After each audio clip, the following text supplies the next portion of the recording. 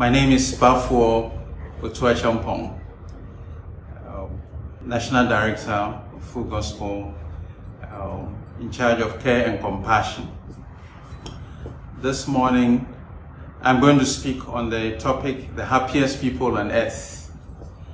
And part one is understanding the spiritual gifts. God still rules in the affairs of his people, and he knows our weaknesses and has given us spiritual abilities through his Holy Spirit to enable us live victorious and fruitful lives. Demos, whom God used to found the Full Gospel Businessmen's Fellowship International, at the time when he had his Holy Spirit baptism, the Lord spoke to him saying that Demos, power is the birthright of every Christian. Accept power, Demos. Demos belonged to a family where prophecies had characterized all their life, from their migration from Armenia to where they settled in America, California. The Spirit of the Lord told him that prophecy will be part of it will be a large part in your family. The Lord seemed to say, but you will not be the prophet. Again, the Holy Spirit at the time told him that, of course, he wanted to do something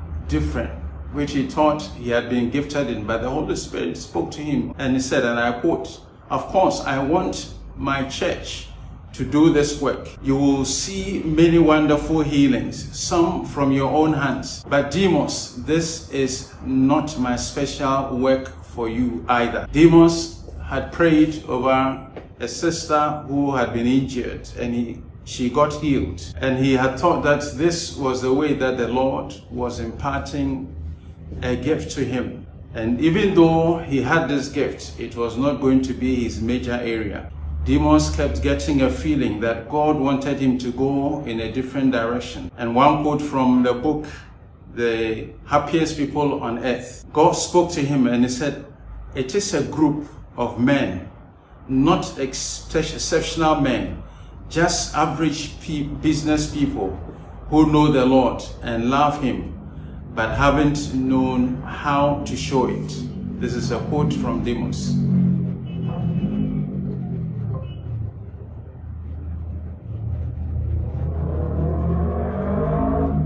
We are talking on the happiest people on earth, and you'll be wondering, who are these people?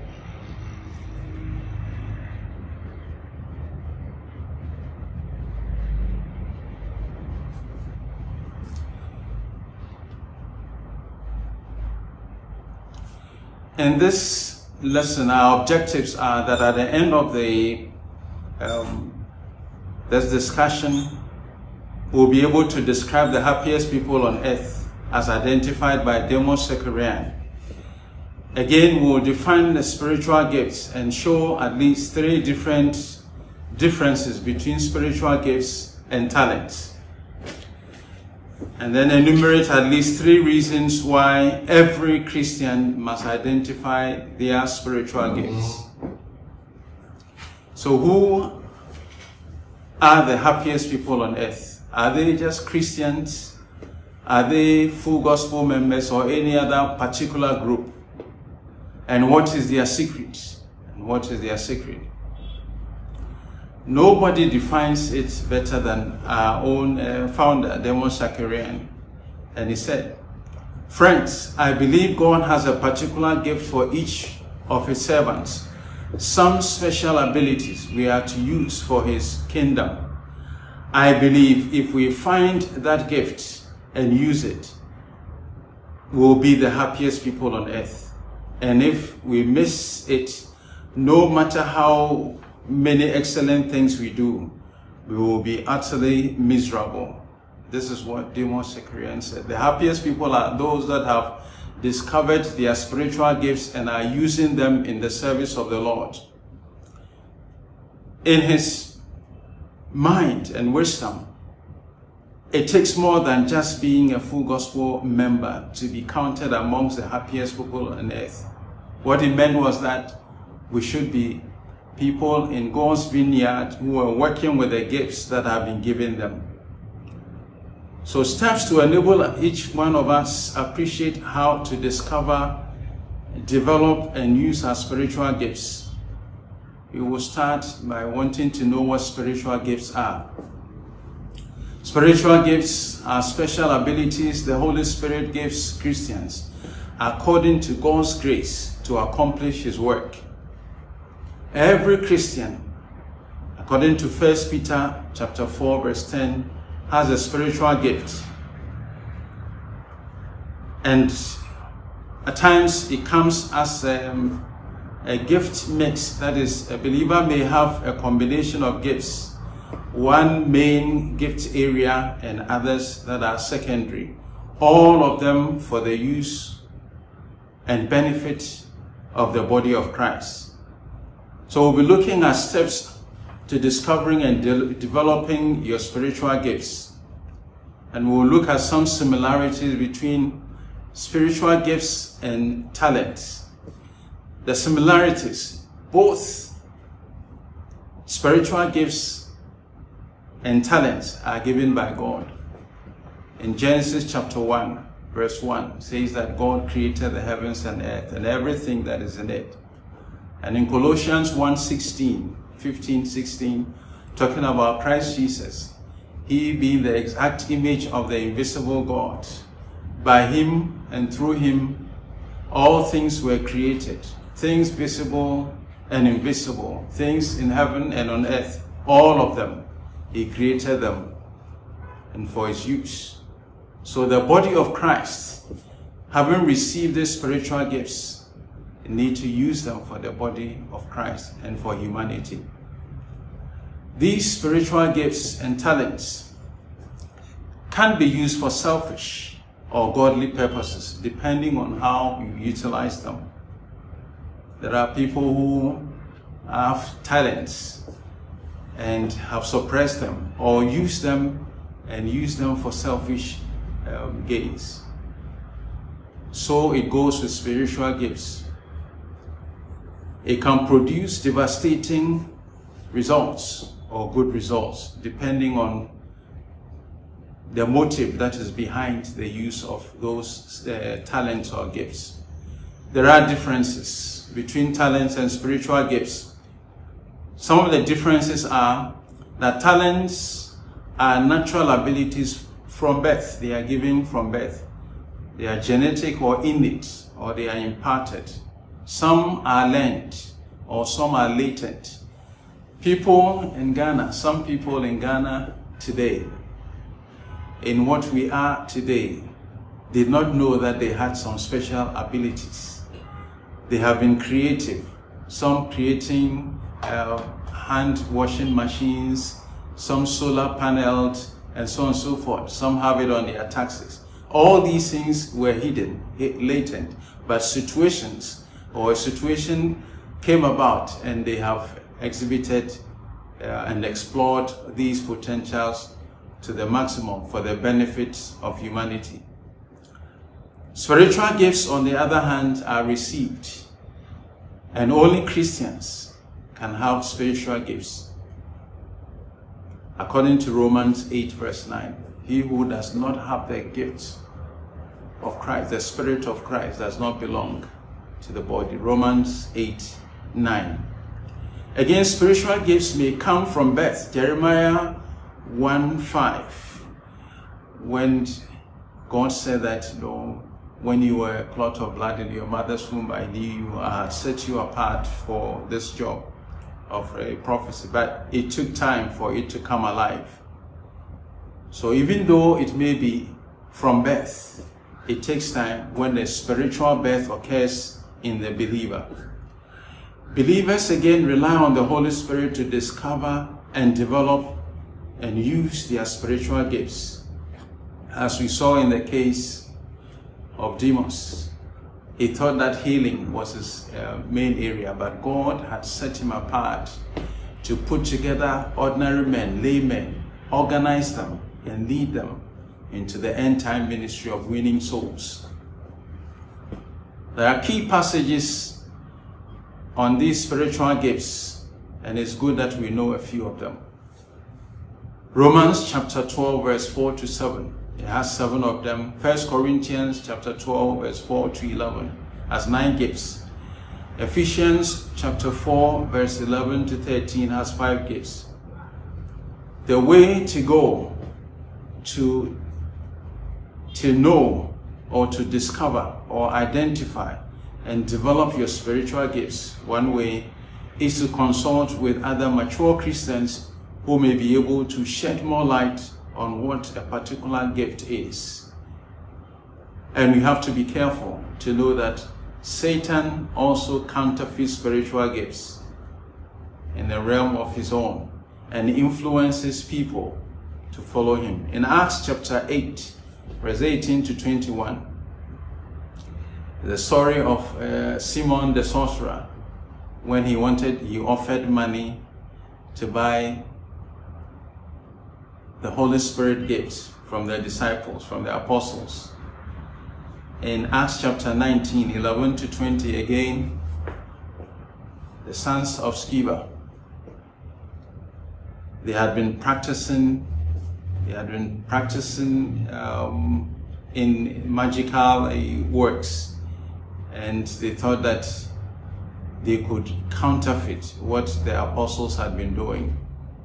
Romans chapter 12 verse 6 to 8 has this gifts listed: prophesying, serving, teaching, exhortation, that is encouraging others, motivating them.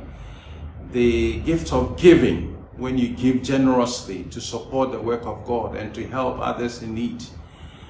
There is the other gift of leading other people with organizational skills or talents or gifts of administration, and then of showing mercy.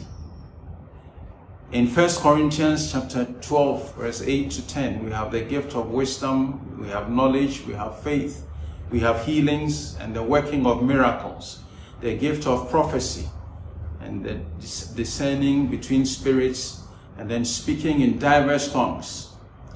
Again, the interpretation of tongues. These are in 1 Corinthians chapter 12, verse 8 to 10. These are some of the spiritual gifts that God has given to the body of Christ. In Ephesians chapter 4, verse 11 to 13, we have the ministry gifts. The apostles, the prophets, the evangelists, the pastors, and the teachers. There are reasons why you have to take the spiritual gifts seriously. It helps us to know the will of God for our lives and purpose in the body of Christ. So you have to know. It allows you to make the most or the best use of the potential God has deposited in you. It is said that a lot of us, we sleep over our gifts and do not exercise them. So we may go to the grave having done so little with what God gave us for the purpose of helping His church.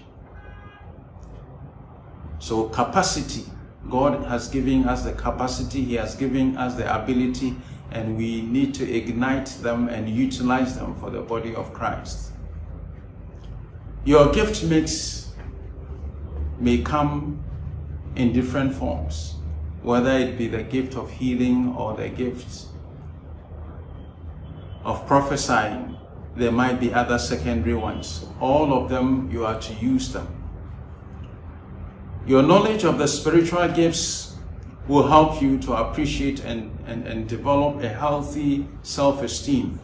In 2 Corinthians chapter 10, verse 12 and 13, if you know your area of gifting, you will not covet or think yourself more highly favored than the other person. You will stick to your area of gifting, spiritual gifting, and work on it. It will not make you bloated. It will not make you think so highly of yourself than others who have other gifts. All of it comes from the same source. It's the Holy Spirit who imparts. He gives the Holy Spirit to those that He must give. We must reflect over these things. spiritual gifts often referred to as charismatic gifts or charismata, that is grace that is given freely. They are gifts and graces. They are not things that we work for. The Holy Spirit gives us according to his will in 1 Corinthians chapter 12 verse 11 and Hebrews 2 verse 4. All these things are given for the good, the common good of the body of Christ and to the glory of God, according to Ephesians 4:11. The giving of the spiritual gifts are not to be seen or used as the status symbols, not for self-exaltation, but service in the body of Christ. So we must be careful not to be bloated and seen to be above all. We must be humble in the exercise and use of our spiritual gifts given by the Holy Spirit. All the spiritual gifts are important, but we are encouraged to desire the more excellent gift of prophecy, according to 1 Corinthians chapter 12, verse 31.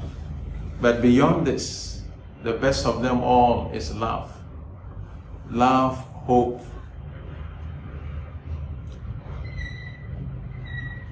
and the rest. But all of them will pass away. Prophecy and all of those things will pass away.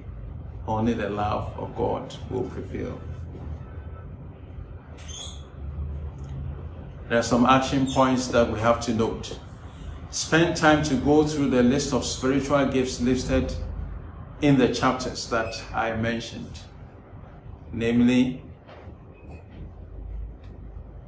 Romans chapter 12, verse 6 to 8, 1 Corinthians chapter 12, verse 8 to 12, and Ephesians 4, 11 to 13. There are many others. Go through them and explore and see your particular area, what God is leading you to do, so you do not covet others' gifts or to suppress yours because you want to be what other people are. Search and identify other gifts mentioned in the New Testament, such as celibacy, voluntary poverty, martyrdom, hospitality, and missionary work. Observe other good gifts from the church, your church. There are people who have set themselves up as intercessors. They spend time to intercede for the body of Christ, for the church, and particular fellowships. There are some that God has gifted in the deliverance ministry. There are others who lead in worship, and so on and so forth. These you find by observation in the church. You will find that particular people excel in doing certain things in the body of Christ, be it the church or the fellowship. It may be in the outer world as well. So by observation, you can search and identify also the gifts. There are many others apart from what has been mentioned. You want to pray, and you pray for members to desire the Holy Spirit giftings. We want to pray for a deeper understanding of the spiritual gifts, and we want to pray for courage to exercise our gifts. There are some of us, even though we have the sense and can feel that God wants us to do certain things, particular things, He has given us the abilities, we either are afraid to use them or we are ashamed to use our gifts. Perchance, if we say something or do something, it may be interpreted otherwise. But it's a gift coming from God, and we must exercise them. The more you exercise your spiritual gifts, the more the Lord will give you more. Like the parable of the talents. He gave some 5 talents, some 2 talents, another He gave a talent. The one to whom He gave the 5 talents, he doubled it. The one to whom 2 talents was given, he doubled it. But the one who had just a talent, it was very, very insulting. He said, Master, I know that you reap where you do not sow, and so forth. So I hid it. I buried it in the ground. Are you burying your spiritual gifts that God has given you? It should not happen. Because on the day of reckoning, you have to give account for what was given to you. Did you use it for the body of Christ? We want to say a short prayer. Father, in the name of Jesus, we thank you that knowing our weaknesses, knowing our frailties, you have given us of your Spirit that we may live victorious life. We pray, Father, that you open the eyes of our understanding and give us direction by the prompting of your Holy Spirit, that we will know and identify our spiritual giftings, develop them and use them for the benefit of the body of Christ and to the glory of your holy name. We give you praise. We give you glory. We worship you. Let your Holy Spirit come in his power and might upon your people, and let them work that your name alone will be exalted. We thank you in Jesus' mighty name. Amen. Discovering your spiritual gifts is a process, and it takes time. It can be long term. It requires patience and using what you already have, and certain preconditions apply for one to receive this Holy Spirit and to use them. We have to observe the life of characters in the Bible who had various gifts. The prerequisites are that, first of all, you must be a Christian, one who has been born again of the Spirit. In John chapter 3, if you read the verse 3 and then from 5 to 7, Nicodemus had come to Jesus and wanted to know how he was able to work the works that he was doing, how he was able to teach so excellently. And Jesus Christ told him that he needed to be born again. Flesh gives birth to flesh, and spirit gives birth to spirit. You cannot inherit the kingdom of God unless you are born again of the Spirit of the living God. So the first condition is that you must be born again as a Christian in order to receive this gift of the Holy Spirit.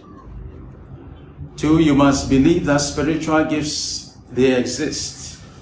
In 1 Corinthians chapter 12 verse 7 and 1 Peter chapter 4 verse 10, the Lord has made his Spirit available to us to enable us to do things that ordinarily we cannot. It is to help us. Again, we must be willing to do the work of God. It is a prerequisite. The use of the Holy Spirit is not a private agenda. It is not for private enterprise. When God gives you of a spirit, any particular one of the several gifts, you have to use it in the body of Christ for his benefit and to the glory of God. Some of us have not asked to know what our giftings are. And according to James chapter 4 verse 2, it says that you quarrel amongst yourselves, you covet and so on. You have not asked. You have not asked. And then again, when you ask with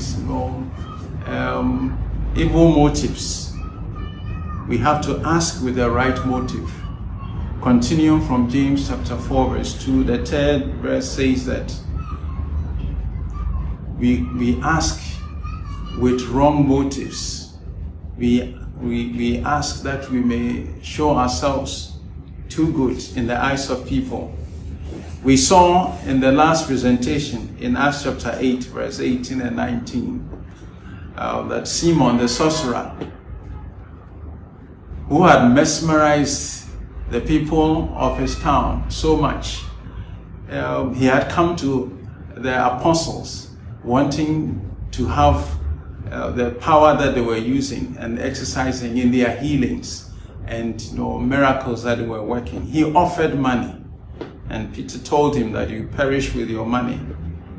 The sons of Sceva, we heard about them in the last presentation. Wrong motives in the use of the Holy Spirit gifts is not countenanced in the house of God. Now we want to look at steps to discovering your Holy Spirit gift steps.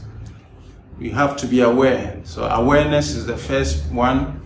We have to accept responsibility. The second one, again, we have to identify our passion, the third, and then check the results. When the Holy Spirit empowers us, He endows us to do whatever we have to do, it must come with visible results. And then one other area of discovering our Holy Spirit gifts is by others confirming the things that we do. Now we take awareness. If you don't know, then you cannot know where you fit in. So you have to explore the range of spiritual gifts available in Scripture. Romans chapter 12, Ephesians chapter 4, and 1 Corinthians chapter 12. We listed them in the first presentation. We have to familiarize ourselves with the spiritual gifts given to the church.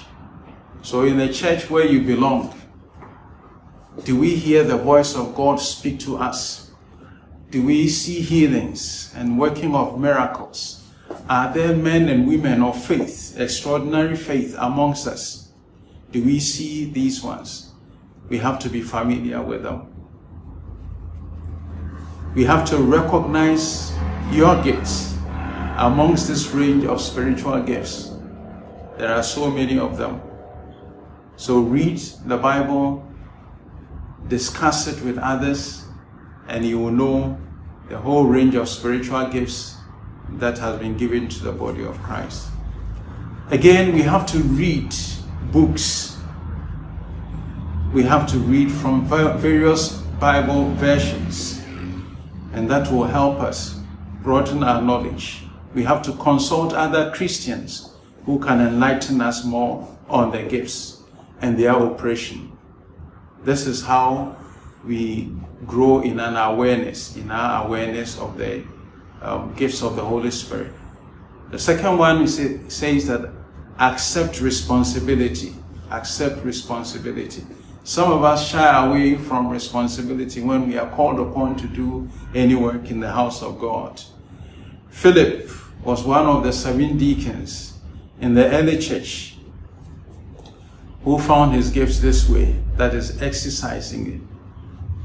In Acts chapter 6, verse 1 to 6, he was one of the 7 that was appointed.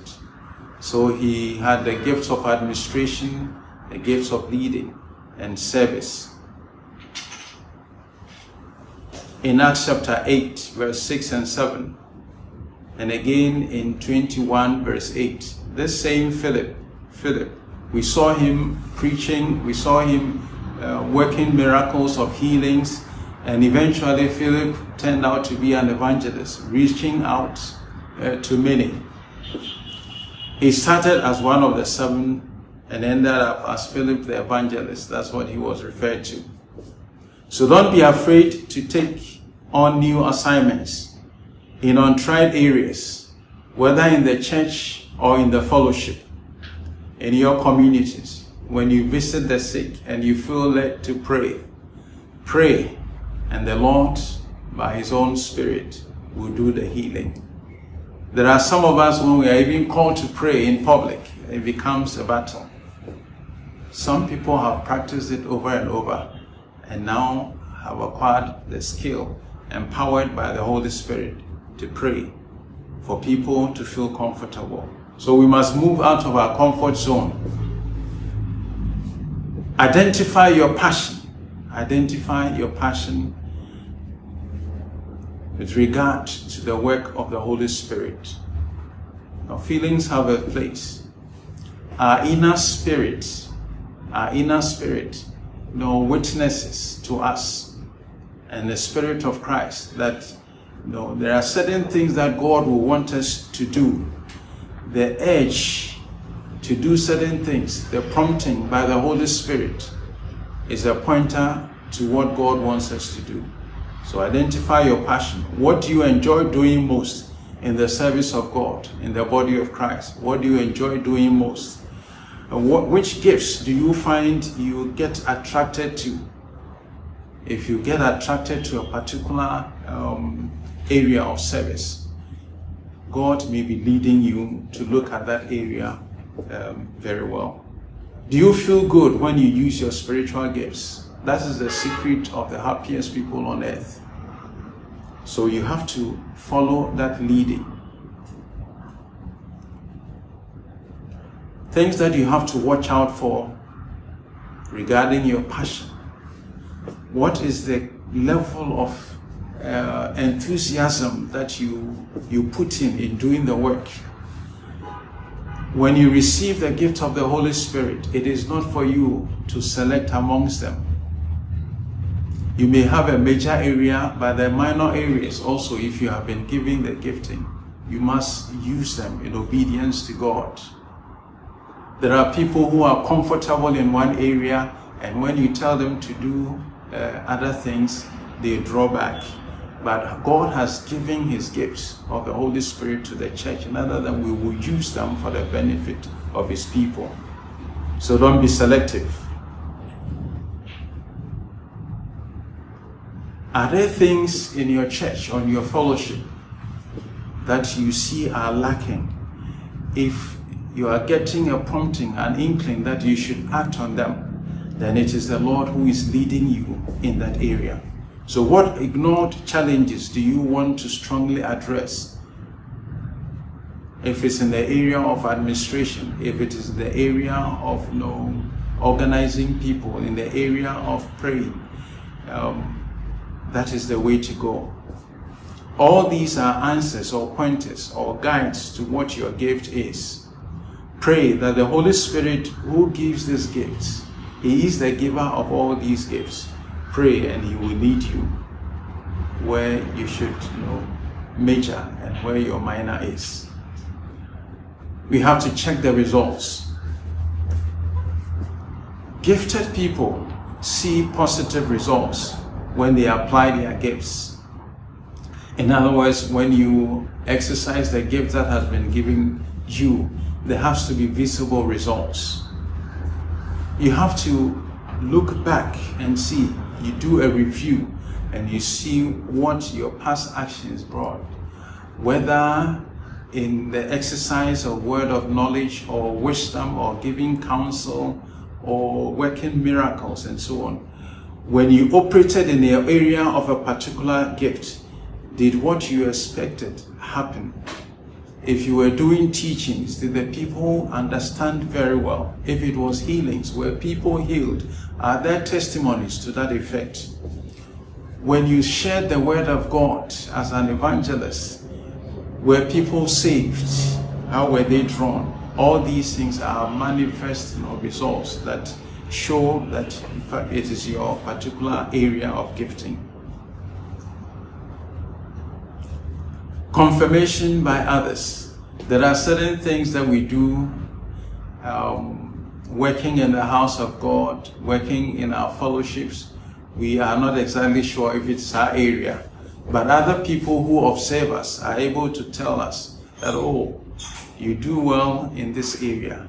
Oh, they encourage us. Oh, the other time when you ministered, oh yes, it really sank with me. Other people will observe. You might not have noticed it. And so the feedback from them gives you a confirmation that you are in your right area of ministry. So others tend to recognize your gift before you are even aware. And when they tell you, then you have to work on it and develop it. Have you received any feedbacks? The feedbacks encourage you in your area of gifting. So developing your gifts You have to read or listen to audio tapes, watch videos around the gifts that you have. There are men and women of God who are standing in various areas, those that teach, those that minister, those that work miracles and so on. You watch them. People have written books, you read them, and then it encourages you. You have to attend training sessions, schools where the word of God is taught, conferences, just to broaden your horizon and to develop your skills. In 2 Samuel chapter 19, verse 18 to 24, and 2 Kings chapter 4, verse 38 to 44, we read about the school of the prophets. It may not be the exact replica that we have in our time, but as you read literature, you attend men and women of God who are gifted in these areas. They are able to lead you on also. People who are gifted in particular areas pray to impart. So receive impartation from people with apostolic anointing. In 1 Timothy chapter 4, verse 14, Paul was telling Timothy that the laying on of hands that imparted unto him the ability to minister, to ability to pastor and to lead, he should fan it into flame. Observe and share thoughts with others, having the same gifts. He says that iron sharpeneth iron. So as you interact with people with similar gifts who have gone ahead of you, more mature than you, more experienced than you learn from them. So exercise your gift in faith. There is food for thought for us to consider. Make use of all the facilities that you can find in books, online teachings to discover your gift. Assess it against the word of God and what your spirit, the spirit of God in you prompts you to do. So you have to work out. We have to work it out, to fan into flame. Keep the fire burning in the areas that God has touched you with His Holy Spirit. Don't be afraid that you make mistakes in the use of your gifts. Joseph in the Bible was a dreamer. It was a gift that God had given him, able to interpret dreams. He made a mistake amongst his brothers. When he had a dream, he did not exercise maturity or wisdom. He told them, and they said, we are going to serve you. Is that what you mean? So they took offense and they dealt with him. So do not be afraid. It ended up well with him all the same. Moses, the man of God who led Israel out of captivity, Moses had a weakness. It was anger. Even though in other areas he excelled as a judge and as a leader. David did wrong. He killed Uriah and all of that and took his wife. But David had exceptional giftings of the Lord and he exercised them. Peter also denied Jesus Christ, but he was restored. Whatever your gifts are, do not be afraid to exercise them. So we come to the action points. How you have to explore further and read on spiritual gifts, helpful books that will help you to grow. A few books are listed in our manual, our fundamentals. Some include Discover Your Spiritual Gifts by Peter Wagner, the Body Life series by C. Stedman, and a whole host of them. You can check from online and buy some of these books or read as much material as you can. Being careful that not all that you see online or on the internet is correct material. You have to be discerning. Everything has to be weighed against the Bible. Visit a good bookshop like Challenge and the others, and you will get good books to read. And we come to our prayer points. Having learned all these things, we will ask the Holy Spirit to help you discover your spiritual gifts.